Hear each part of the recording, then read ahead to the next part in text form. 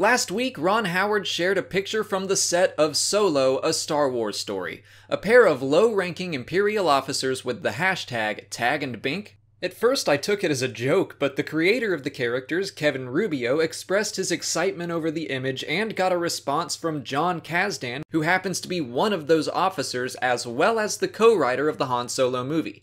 He shared his fandom of Tag and Bink, said it was his idea to include them in the film, and mentioned his desire to play one of them. So it looks like the Han Solo movie is going to take some very obscure Star Wars Legends characters and make them canon.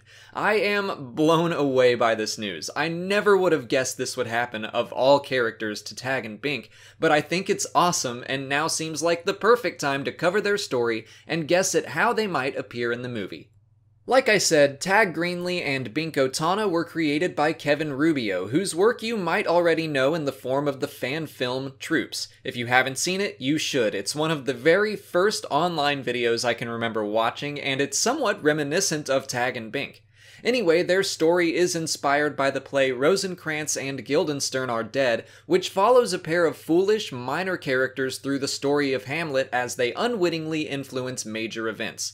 So basically, Tag and Bink are either just off-screen or are actually on-screen, hidden in costumes throughout the entirety of the Star Wars saga.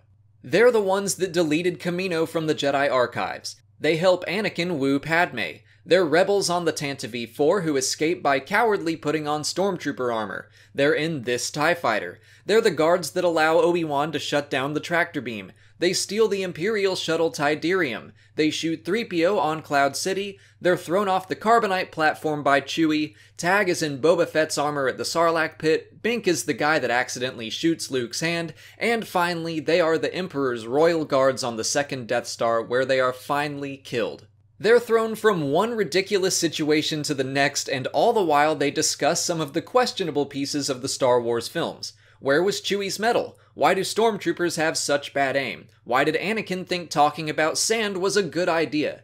How did Manny Bothans die retrieving the plans for the second Death Star? It's all very tongue-in-cheek, and none of it is meant to be serious. It's not even considered true in Legends, as it contradicts some of the actual stories. But the 4 comic issues are undoubtedly a lot of fun to read. So, what might we see from Tag and Bink in the Han Solo film? Well, we already know they'll be played by screenwriter Jon Kasdan and the first assistant director Toby Hefferman. I think the most likely scenario is that we will briefly see a pair of bumbling Imperial officers. I don't think they'll get much more than a visual cameo, but hopefully it's a small comedic moment. Or I could see a short, funny conversation between them and our heroes before they're dispatched. But if Howard and Kasdan go a little deeper with the connections, Tag and Bink have a pretty notable past with Lando and the Battle of Tanab.